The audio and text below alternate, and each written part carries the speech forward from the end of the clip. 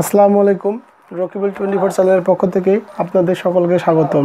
আমরা আজকে যে বিষয়টি শিখব সেটি হচ্ছে গণসংখ্যার বহুভুজ, অর্থাৎ গণসংখ্যা নির্বাচন সারণী থেকে কিভাবে গণসংখ্যার বহুভুজ অঙ্কন করতে হয় সেটি আমরা আজকে শিখব। তার আগে বলে নিই, যারা এখন আমার চ্যানেলটি সাবস্ক্রাইব করেনি প্লিজ আমার চ্যানেলটি সাবস্ক্রাইব করবা এবং পাশে থাকা বেল আইকনটি অন করো, যাতে করে আমি যতগুলো ভিডিও দেই সেই ভিডিওগুলো তোমরা পেতে পারো। তো আমি গত ক্লাসে দেখিয়েছি গণসংখ্যা নির্বাচন সারণী থেকে আয়তলেখ। আজকে আমি দেখাবো গণসংখ্যা নির্বাচন সারণী থেকে গণসংখ্যার বহুভুজ। এক্ষেত্রে গণসংখ্যা নির্বাচন সারণী অনেকে প্রশ্ন করতে পারে যে গণসংখ্যা নির্বাচন সারণীটি কীভাবে তৈরি করতে হয় আর আপনি এটি কীভাবে পেলেন। সেক্ষেত্রে আমি বলবো, আমি ভিডিও ডিসক্রিপশন বক্সে গণসংখ্যা নির্বাচন সারণী কীভাবে অঙ্কন করতে হয় সেই ভিডিও ডিসক্রিপশন বক্সে আমি এর লিঙ্ক দিয়ে দেবো। তোমরা চাইলে ওইখান থেকে দেখে নিতে পারো কীভাবে গণসংখ্যা নির্বাচন সারণী তৈরি করতে হয়। আর ভিডিও ডিসক্রিপশন বক্স কি, ভিডিও ডিসক্রিপশন বক্স ভিডিও চালু করার পর এরকম একটি ত্রিভুজ আকৃতির একটি চিহ্ন আছে নিচে, এই চিহ্নটি হচ্ছে ভিডিও ডিসক্রিপশন বক্স। এখানে আমি আমার যাবতীয় চ্যানেলের যাবতীয় ভিডিওর লিঙ্কগুলো দিয়ে দেবো, তোমরা চাইলে ওইখান থেকে লিঙ্কগুলো দেখে নিতে পারো। তো আমরা আজকে শিখব গণসংখ্যা নির্বাচন সারণী থেকে গণসংখ্যার বহুভুজ অঙ্কন, গণসংখ্যার বহুভুজ অঙ্কন। এক্ষেত্রে আমি বলি নেই আগের মতো আয়তলেখের মতোই, যদি গণসংখ্যার মান 10-এর মধ্যে গণসংখ্যার মান 15-এর মধ্যে থাকে, তো আমরা যদি গণসংখ্যার মান 15-এর মধ্যে থাকে সেক্ষেত্রে আমরা করব গণসংখ্যার ক্ষেত্রে আমরা 5 ঘর সমান একক করে নিব। আর যদি 15-এর উপরে থাকে সেক্ষেত্রে আমরা 5 ঘর সমান 5 একক করে নিব।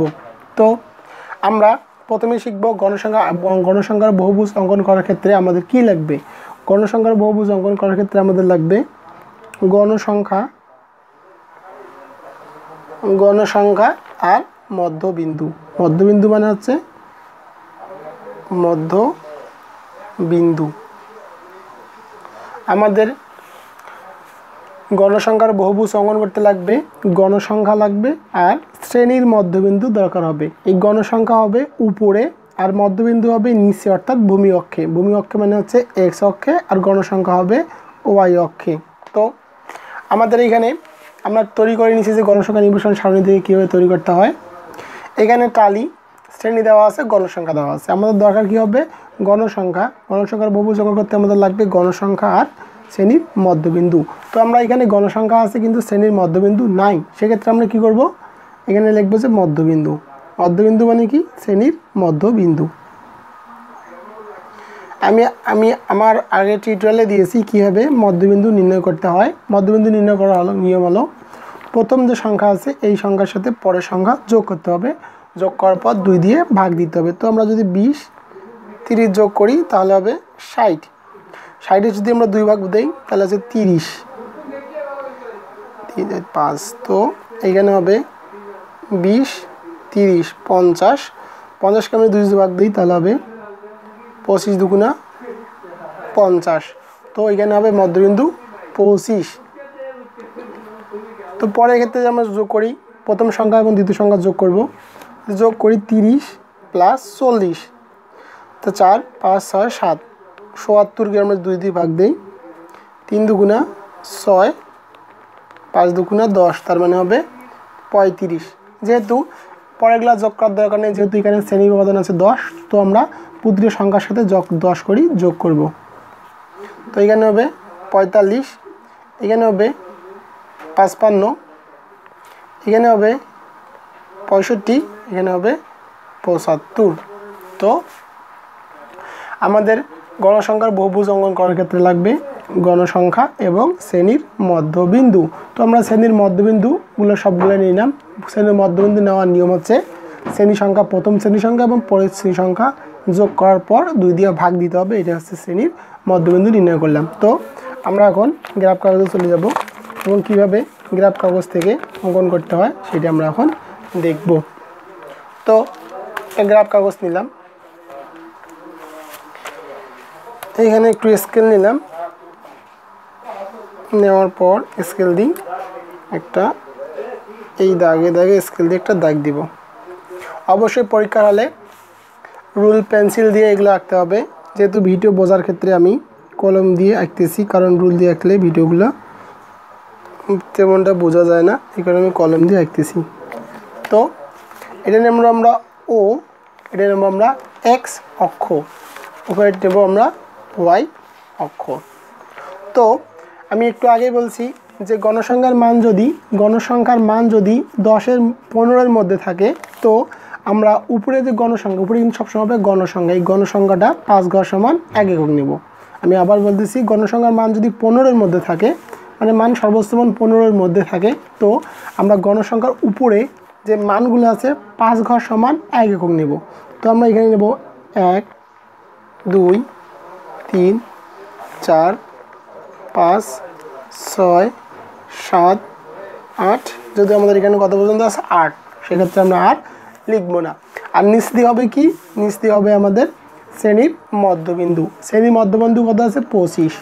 তো আমি এখানে লিখলাম 25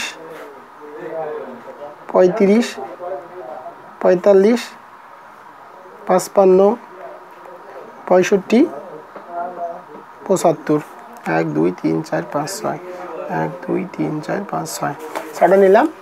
অবশ্যই এখানে একটু এরকম করে 2টা ক্রস চিহ্ন দিতে হবে, কারণটা হচ্ছে 25 35 10 ব্যবধান, 35 থেকে 45 10 ব্যবধান, কিন্তু এখানে একবারেই 0 থেকে হচ্ছে 25, এই কারণে 2টা এখানে ক্রস চিহ্ন দিতে হবে। তো আমরা এখন আঁকবো গণসংখ্যার বহুভুজ। আমাদের টালিটা আঁকা হয়ে গেলো পুরোটাই। উপরে লিখলাম গণসংখ্যা, নিচে হবে মধ্যবিন্দু। গণসংখ্যার বহুভুজ অঙ্কন করার ক্ষেত্রে উপরে হবে গণসংখ্যা আর নিচে হবে শ্রেণীর মধ্যবিন্দু। তো আমরা এখন এটা আঁকবো। এক্ষেত্রে আমাদের প্রথমে দেখতে হবে শ্রেণী কত আছে, মধ্যবিন্দু 25, 25-এর মধ্যে গণসংখ্যা আছে 3, তো 25-এর মধ্যে গণসংখ্যা 3 কোন জায়গায় আছে, এখানে আমি একটা ফোঁটা দিলাম। তারপরে দেখব এখানে 35, মধ্যবিন্দু 35-এর মধ্যে গণসংখ্যা আছে 4, 35-এর মধ্যে গণসংখ্যা আছে 4, তো আমরা এখানে একটা দিলাম। 35-এর মধ্যে আছে কত 4, এই যে 4। এরপরে আমার এখানে আছে 45, 45-এর মধ্যে আছে 8, তো 45-এর মধ্যে এই সোজা হবে 8, এই যে উপরে এখানে 8। এরপরে আমার আছে 55, 55-এর ক্ষেত্রে কত আছে 8, তো এইখানে হবে 8। এরপরে আছে আমাদের 65, 65-এর মধ্যে আছে 4, 65-এর মধ্যে আছে 4, তো আমি এখানে দেবো 65-এর মধ্যে 4 দিলাম। এরপরে আমার আছে 75, 75-এর মধ্যে আছে 3, 75-এর মধ্যে আছে 3, তো 75-এর মধ্যে 3 এইখানে। এখন আমরা কি করব, এইভাবে এটা যোগ করে দেব। এখানে দিলাম, এখান থেকে একবারে এখানে যোগ করে দেব।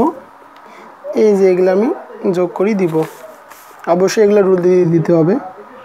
এখানে দিলাম, এইখানে দিলাম, আমাদের গণসংখ্যা বহুভুজটি অঙ্কন হলো। এবার কি করব, এখান থেকে এরকম করি ডট ডট ডট ডট দিয়া আমরা নিচে লাগিয়ে দেব। আর এইখান ক্ষেত্রেও আমরা এইভাবে ডট ডট ডট দিয়া নিচে লাগিয়ে দিব। তো এটি হলো আমাদের গণসংখ্যার বহুভুজ অঙ্কনের নিয়ম। এখন পরের নেক্সট ভিডিওয়ে আমি দেখাবো যদি গণসংখ্যার মান বেশি থাকে, মানে 15-এর বেশি থাকে, সেক্ষেত্রে আমাদের কী হবে, গণসংখ্যার বহুভুজ অঙ্কন করতে হবে। তো আমি এখানে লিখতে হবে গণসংখ্যার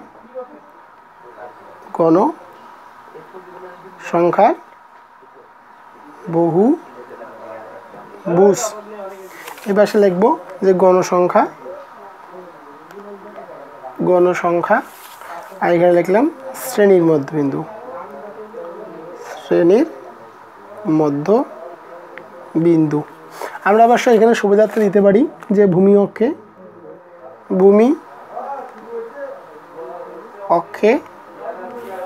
এগুলো কত নিচ্ছি 5 ঘর সমান 10 একক, আর লম্ব অক্ষে 5 ঘর সমান 1 একক। আমরা এটা এইভাবে লিখতে পারি, যদি না লিখি তাও সমস্যা নেই, তবে লিখলে অবশ্য ভালো হয়। সেক্ষেত্রে এই চিত্রটা কীভাবে আঁকলাম সেটা বোঝা যাবে। অবশ্যই আমার ভিডিওটিতে লাইক কমেন্ট করবেন, এবং যদি ভিডিওটা বুঝতে অসুবিধা হয় অবশ্যই ভিডিওটা নিচে কমেন্ট করবেন। আমি পরবর্তী টিউটোরিয়ালের মধ্যে আমি ভিডিওগুলো ভালোভাবে আপনাদের বুঝিয়ে দেব। তো আসসালামু আলাইকুম। অবশ্যই যারা আমার চ্যানেলটি সাবস্ক্রাইব করেনি অবশ্যই আমার চ্যানেলটি সাবস্ক্রাইব করবা, এবং এই চ্যানেলের মধ্যে সব শিক্ষামূলক বিষয়গুলো আমি ভিডিও বানিয়ে তৈরি করে দেই, অবশ্যই তোমাদের বন্ধুদের সাথে শেয়ার করবে। আসসালামু আলাইকুম।